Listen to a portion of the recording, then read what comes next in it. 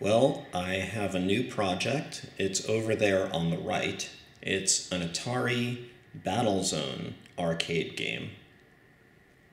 So, apologies for the shaky cam footage, but it's very difficult because I don't actually have any good lights in this room.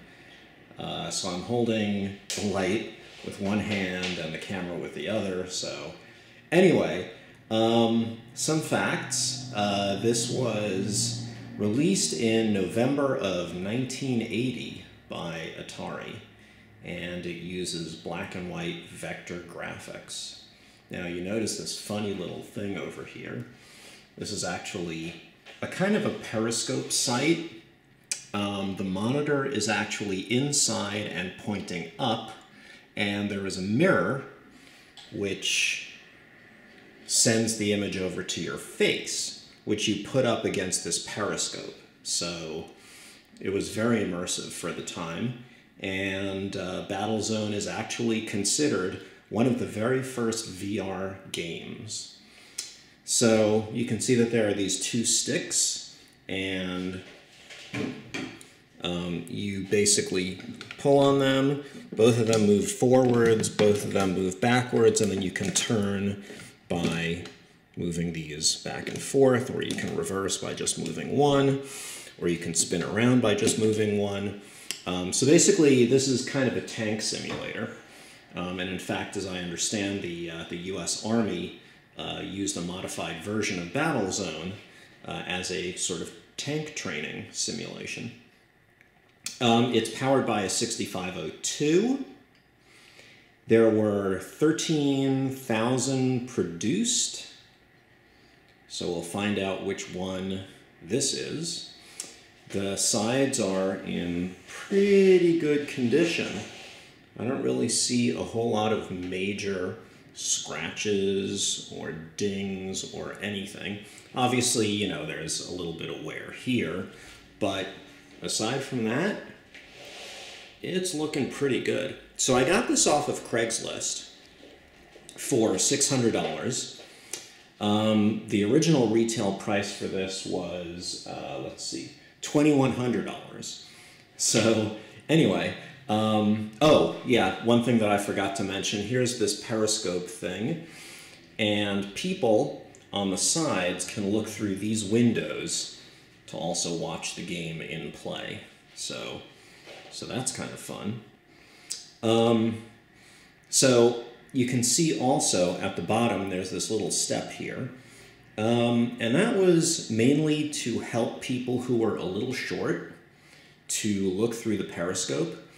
Eventually they produced sort of a regular monitor version without the periscope, and they made I think it was about 2,000 of those, and that basically allowed small children and small people to play the game. So the listing basically said that it was complete but not currently operational, sold as is. So my project is to try to figure out what's wrong with this and get it to work. Rob tries to fix a thing. Yeah. Don't just spin in place, or you will be hit. And here we see the serial number, so it's 9200. That means that this is quite high towards the end of the production run. It only takes 3 amps. Oh, at 110 volts. Okay. Anyway, this is the back. Oh, that's interesting. It also says 9200 here. And also U568, whatever that means. Or 11568 maybe. Anyway, this is the back of the machine. There appears to be a lock here. There was no lock on the other side. So I could probably pick that. There's the switch and the cord. Now, I'm a little reluctant to just plug it in immediately because with older machines, the capacitors can just sort of explode.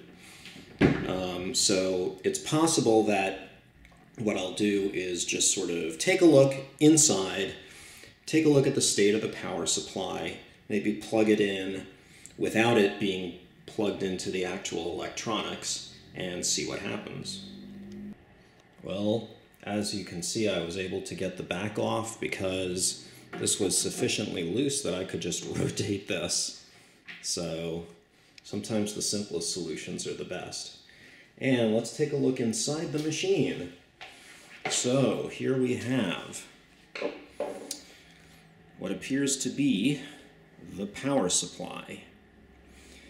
This is the main board and another board up here. Let's see what we've got over here. Those two cylinders that are black up there are for the joysticks. There's a big old speaker over there. The monitor, as we expected, is right up there, pointing upwards. We have the coin machinery, and let's see, do we have any, what's this? And here's the inside of the box. It looks like, I guess this is the coin holder, maybe? Yeah, I guess so. It's just a plastic box, and I guess that's what held the coins. So I'm going to put that aside. And let's see. Oh, we've got some interesting things down here. We have a plastic bracket. We have what appears to be a piece of the coin machinery. No adjustments required. Clean only with hot soapy water. Okay. We've got Norelco miniature lamps. Okay. Nice. Made in Italy. And we've got, wow, all right. I don't know what this even is for. Okay. We have another one of these. And we have a couple of loose ones. And another one. Another one. Another one. And that's the last of them. Then we have a post-it note. Nope, we've got a sticker. Warning, hazardous voltages. Yeah, tell me something I don't know. All right, so here is the input of the power supply. We can see that there is the big transformer over there. And we've got some connectors that are not connected up to anything. I guess they would go to a power supply that isn't installed. But the wires from the power supply do go up to these, I guess they're regulator boards. So we've got a bunch of capacitors on them. And I don't really see any leakage, which is good. That means that I can probably just plug it in and hope. Let's see. I do see a bunch of other capacitors on the main board. So here we have some capacitors. But again, I don't really see any corrosion next to them.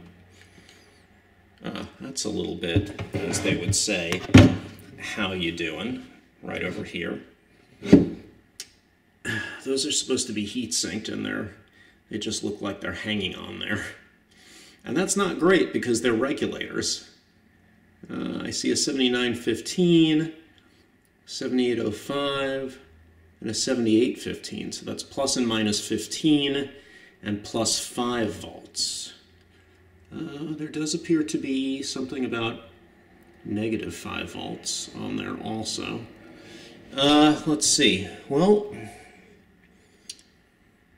so again, it looks in pretty good shape. I could just plug it in and see what happens. Okay, well, I've got it plugged in, and I'm going to turn it on and see if anything blows up.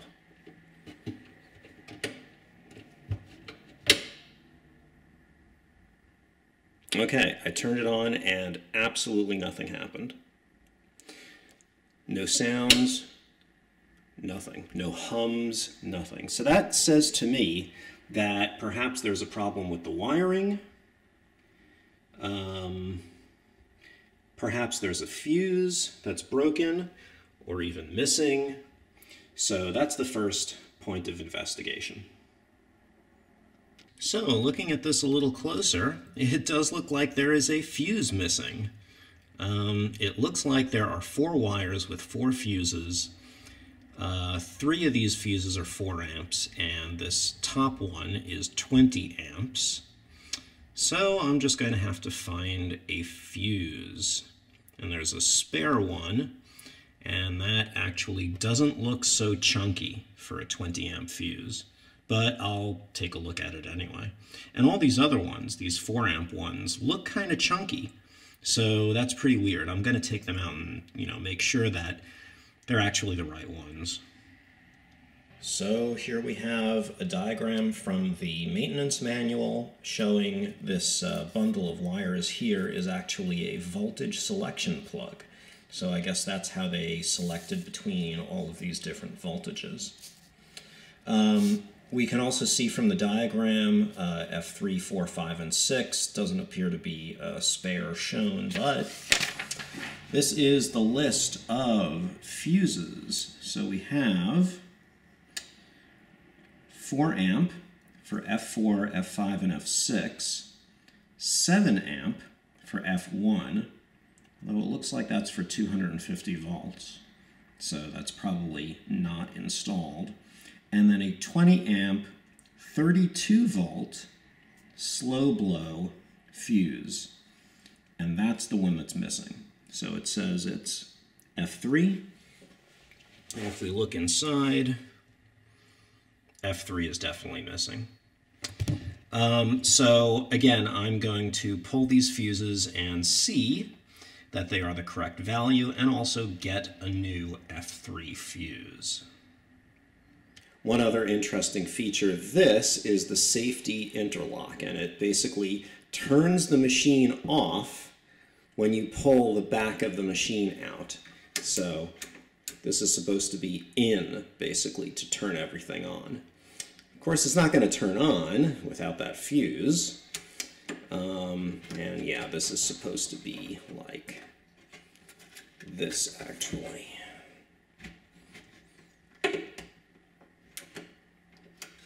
And apparently pulling it out will allow you to turn the machine on without the back. So anyway, that's how that's supposed to work. Obviously it's kind of flapping around, and this is supposed to cover it, so that's probably one thing that I should put back.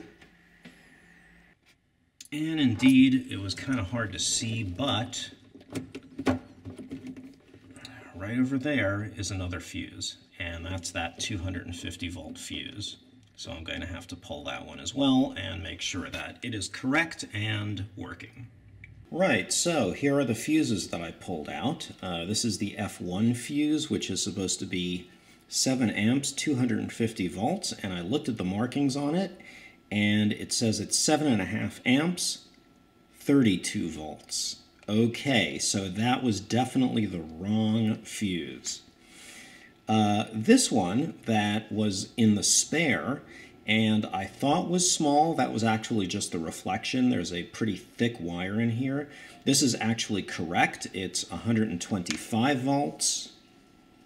No, actually it's 32 volts at 20 amps. So this is the correct fuse. And these are also the correct fuses. These are all 4 amps at 125 volts. This one, I think, is a little bit odd looking because it's kind of hard to see, but there's some yellowing in there. Ah, it's this one. There's actually some yellowing in there. It's very hard to see on the camera. But, so I might just replace that, figuring, I don't know. These look really original. So I'm just going to make sure that these fuses are okay with my continuity tester. That's good. That's good. That's good.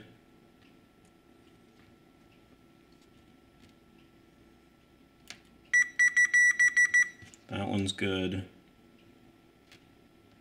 And that one is also good. So all these fuses are good, but I'll probably just end up replacing these 4 amp ones, because again, one of them looks a little bit skeezy. It looks like there's, well, I mean, there's some glue in there. So in any case, I can certainly use these and, you know, maybe get a new one if one of them blows. Well, the new fuses are in, and this is pulled out, and if I pull this out, there we go. We have lights. Oh, that's not good. Alright, that's definitely not good.